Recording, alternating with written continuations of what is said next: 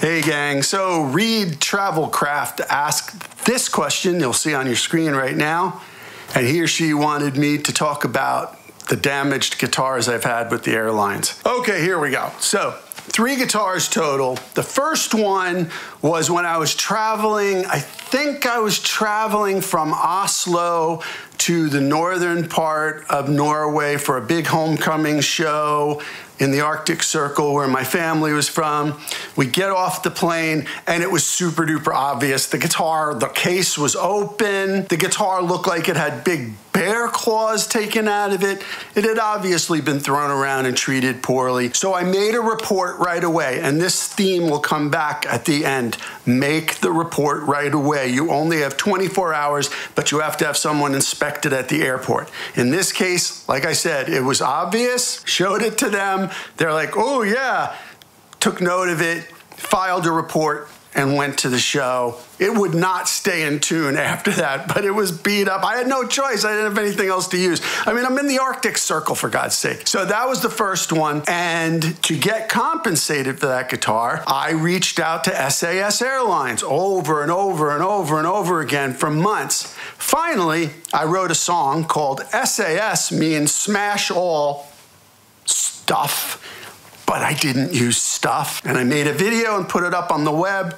The next day, I got a call from them going, okay, what do you want to take down the video? I was like, I want a new guitar. I mean, pay for my guitar. And they were like, yeah, okay, no problem. So kudos to SAS. I finally guilted them into it, and I got a new guitar out of it. So that was the first one. The second one is kind of unbelievable. You're going to be in shock about this one, because out of all my musician friends from 30 years of being in this business, they say this one's the worst, and they've seen it. So I wanted a Delta-style steel guitar. I mean steel, right? It's made out of steel. But in my case, I chose brass. So the entire body of the guitar was brass. It was a steel guitar made out of brass. The only thing wood was the neck. The first time I took it out on the road, and I am not kidding, this is the first time I flew with it, put it in its case, went off. I went to pick it up at Heathrow, and it wasn't there. And I'm like, uh-oh, this is not a good sign. So I waited and waited and waited. I think I was about 40 minutes late, made me late to meet my car and everything. The foolish thing was I didn't open up the case to look at it. Why is that important? Because there was a dent this big. I am not kidding you. It was this big and it was this deep in the side of the brass body. The brass body. They damaged a steel guitar. Like it. And I didn't make this is the theme, I didn't make the report at the airport. I made it I think I made it within 24 hours because I found out when I got back to my flat, and I was like, oh my God, look at this thing. In fact, it was someone else who pointed it out to me, like a friend of mine, one of my bandmates was like, hey, do you notice this thing? And I was like, oh my God. And they ruined the cone because, it's got a resonator cone. Anyway, so that one took me a year. Yes, a year to finally get compensated for. That was just unbelievable. A steel guitar. They would have had to have swung it like a baseball bat up against a pole on purpose, which maybe that's what they did, to damage it the way they did. So that was number 2. Number 3 was very recently. This is kind of unreal too.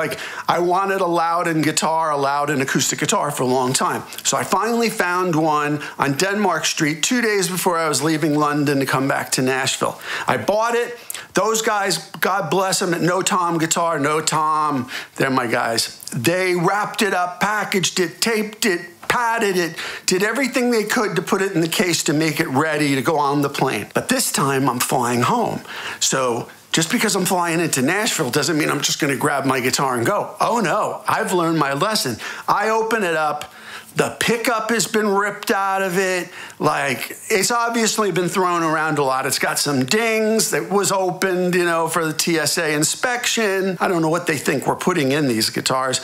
but it was damaged. Made a report on the spot. They came and checked out, the people looked at it and were like, oh yeah, this is pretty messed up. I mean, for once, bless their little hearts, as we say here in Nashville. And we got it taken care of, but still that took about 6 months to get the money back for the repairs. But I did get reimbursed eventually. So those are my 3 tales about damage on the airplane. Again, check your guitar every time you land. Open the case, inspect it carefully. If there's something wrong, you have to make a report right then and there and make someone come and take a look at it and make sure that the report is filed. Stuff is going to happen. Hopefully not to you, but file a report right away if it does.